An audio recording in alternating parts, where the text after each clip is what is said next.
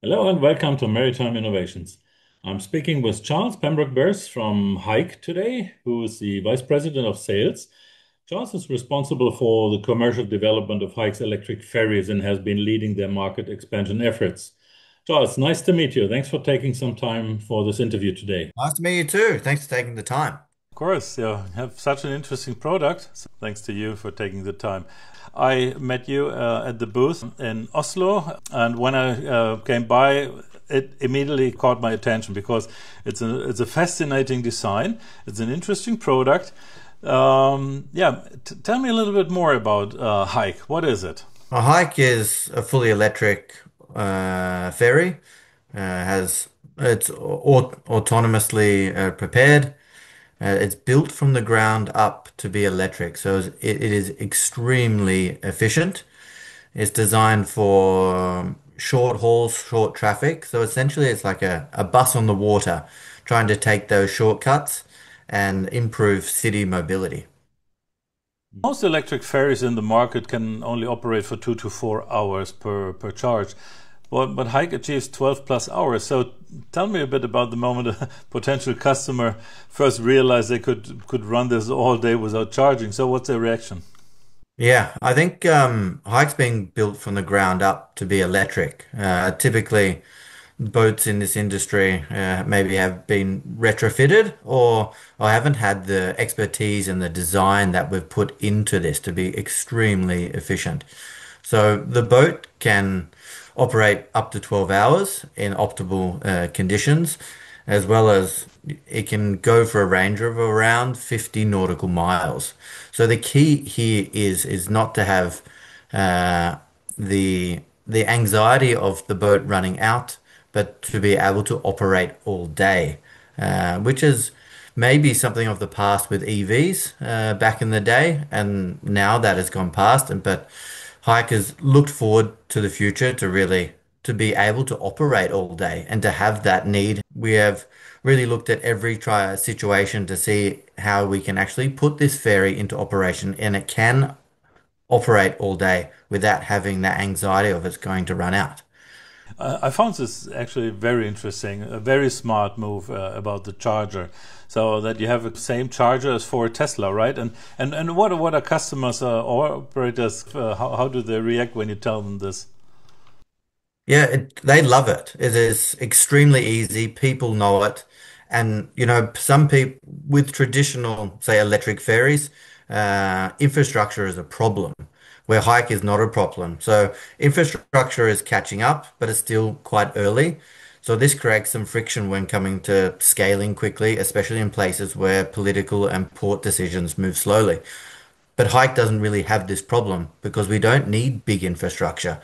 It just needs a normal car charger, or you can still charge it with a normal car charger that you have at home as well.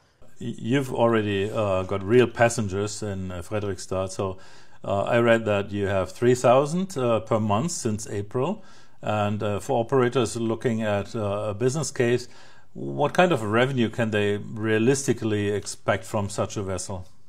Well, when we looking at the Fredrikstad case has been really successful. The people down there have loved it. It has quite a short travel between two spots, and for a business case, at the moment it operates with one crew, and like I said, it has been autonomously prepared. So when the rules and regulations come in, we can get rid of the OPEX and maybe just and reduce that captain that needs to be on board. So with regards to cost to electricity, it's much cheaper than running a diesel. It's in Norway, it's nearly free. Definitely some days it's free to charge.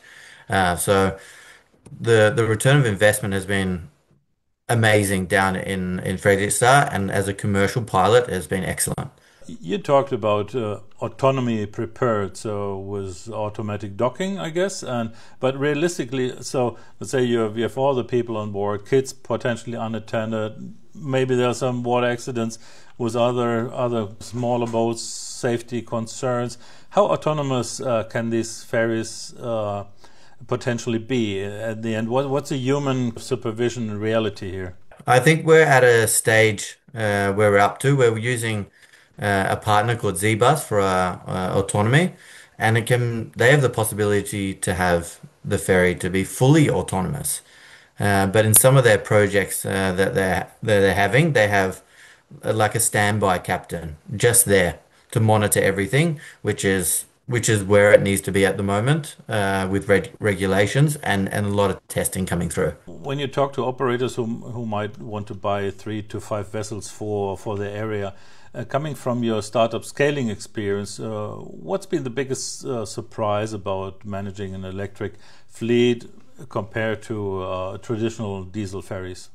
Good question. It's always trying to drive behavior and change from the old traditional style. So we're not really trying to sell a vessel, maybe like you say. We're inviting people to rethink urban mobility. That takes time, especially when we're asking people to adopt something new. But that's also what makes it pretty exciting, this space. You mentioned that you have really good ratings, so 5-star ratings, almost 5-star ratings. So, what do passengers love most from the short experience already, and where are some small challenges or where they are a little bit unhappy with? I'm not sure so unhappy with, but one of the biggest challenges is simply visibility for us. So getting more people to experience the boat. So once they do, they love it. But in a new and innovative category like electric ferries, we can put in brackets autonomous there as well. Part of the job is educating the market and showing what's possible. We had a Singaporean delegation only a few weeks ago that came down and rode on it. And in quotes, they said it's like riding on magic carpet because there's no vibrations, it's quiet, the boats don't rock, very stable. And this was contrast when they went and moved over to the older ferries in Fredrikstad and on the same day. And they said it's totally different. Once you're on the boat with nearly roof to ceiling glass, just skipping across the water, it's a magical experience and something you sort of don't forget. Talking about Singapore, since Maritime Innovations is incorporated in Singapore, um, I know the weather there can be quite rough, talking about monsoon rains, water sprouts, whatnot, but looking at Norway, very different place. But I mean, April is nice, maybe June is May, June as well. But what about the winters and heavy weather? What do you expect, or where are the limits here?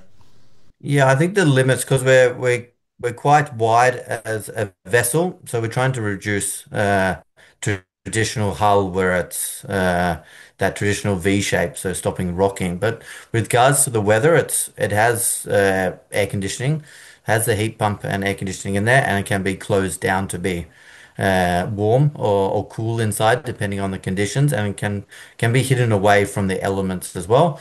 But the doors can be open so you can be outside and have that experience in and outside as well. And what do operators need to know about maintenance? So what do they need to expect to do? And is there a big retraining? Let's say if you switch from a diesel fleet now to your products, to your vessels, is it very complicated for the existing maintenance crews to get retrained here? Yeah, I think maintenance, just like an electric car, is very low.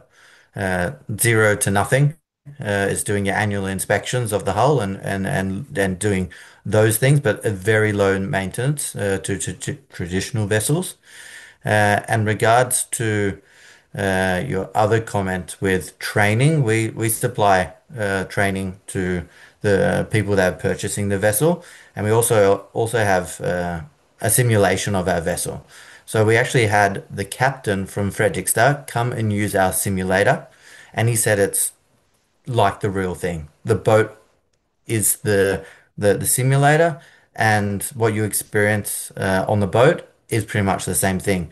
So that's something we can offer to people when they purchase the boat, but also getting on the boat and driving it themselves. Uh, so this is what we offer because I think it's very crucial when operating a new boat is to understand how it works, especially when you're coming into docking and other elements that come into play. And for maritime professionals watching this now and who are evaluating their own routes, How do you help operators figure out if their specific route is viable for electric, and especially for hike? What's your assessment process here? Yeah, we always do a route analysis. So we need to know where the stops are, how long between the stops, how fast they want to go, and what are the requirements, as well as infrastructure that is around for pontoons or for charging. So we do a whole analysis for them down to the timetabling and speed that needs to be done. So we do quite a lot of the heavy lifting to make the business case for them. You have vessels planned for Haugesund in 2025. Paint me a picture. What do smart city water and transport networks look like in 5 years from now? 5 years, I think it's it is, the world is sort of our apple in a way, or our peach, or whatever you want to call it. We have a lot of interest around Europe at the moment, and that Singaporean delegation, we've made a partnership with a manufacturer down there because we see a lot coming down in Asia as well that are needing this type of vessel. So, regards to numbers, we're going to keep them close to our chest, but the future looks very good for Hyke. Excellent, excellent. Thanks so much, Charles, for taking the time for this interview. Really appreciate that. Yeah. Thank you.